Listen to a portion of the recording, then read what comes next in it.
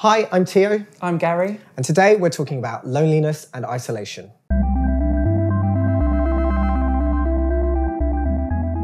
A lot of people talk about feeling lonely or feeling isolated, but what does that actually mean? There is a very big difference between being lonely and alone. Alone would suggest that you just haven't got people around you, but loneliness is something that transcends that, like a disconnect with the people around you. It's a disconnect with society as a whole. I was recently out with a load of friends and I felt like I didn't belong or I didn't deserve to be there. And those are feelings that manifest and grow, and they can feed things like depression, anxiety, other mental health issues. Feeling like they don't fit in or, feeling like they don't have any friends. You might be struggling with something on the inside and you don't know who to talk to about it. That could be sexuality, gender identity, disability. You might be being bullied for something. There's so many reasons that it could start. Comparing yourselves to other people and thinking about what other people have and what you don't have, feeling that you're not part of something. So friends of yours might be more successful than others. People might be going on holidays that you could never afford. And with social media, it's very easy to watch other people looking on and thinking, oh, I'll never be part of that. And then letting that manifest as loneliness is really harmful. Thankfully, I have surrounded myself with a core group of people. Unfortunately, I don't reach out to them that often because one of the main things you find when you feel loneliness, you don't want to be a burden to people. Yeah. So I guess it really comes down to trust and who you trust. Not just in your relationships and friendships and family, but in those people that you deal with online. Trust is so important when it comes to building a friendship and sort of spilling everything you have to say to them, because you don't want to share your story and then have it thrown back in your face. Yeah. If you maybe have trusted too easy or maybe not put time into building up that strong trust and it is thrown back in your face, it will only lead to more loneliness and isolation within yourself. But even in real life, you still need to make sure you build that trust. And we say in real life and we say online, but it's all two of the same. This fictional world that some people create is fiction, and you have to remember to root yourself in the here and now. And that's one thing I would say to help with loneliness.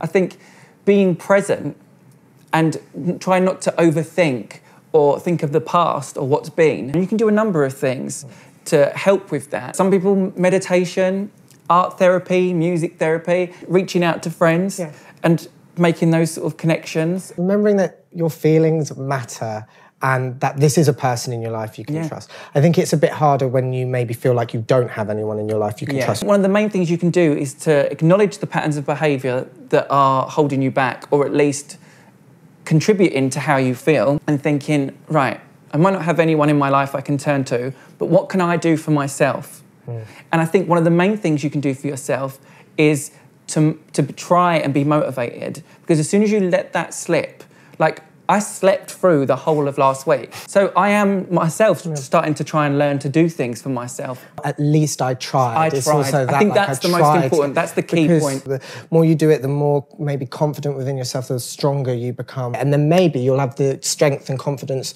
to start reaching out and making those friends that you can build those trustworthy friendships with. Once you've sort of established that you as a person deserve to have friends, because you do deserve to have friends, try and make some connections with people. And the easiest way is to find common ground, whether it's through groups or societies, or whether it's a fandom on the internet. Yeah, exactly. What TV shows do you like? What YouTubers are you watching? What films do you like? What books do you read? You just got to find that community of people who are like-minded. Yeah. Maybe you're shy. You're not used to talking to people. Yeah, being shy is an issue, but I think there gets to a point when you have to choose shyness and that feeling of loneliness, that feeling of emptiness.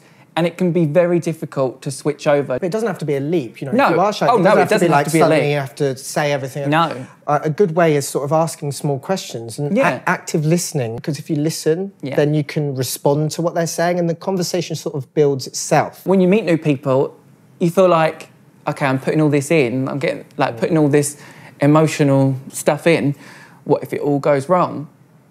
If it goes wrong, it goes wrong. People are people. You have to take a risk sometimes. None of the people I know that live really social lives are onlookers. They're all doers. They're all people that participate in life. Again, as you said, you don't need to take a big leap. You need to work on little steps. Do it gradual. This is a lot harder for many of the people watching this that have searched for this sort of video. And just know that you are enough, because that was the thing that sort of keeps me together. I know that I've got it in me. No one's going to wave a wand and I'm going to just zip out of bed. I need to get myself out of bed. I need to make it happen. There is some little glimmer in everyone. You just have to look for it, or at least take a breather, take a step back, and then go forward. And now we'd like to hear from you.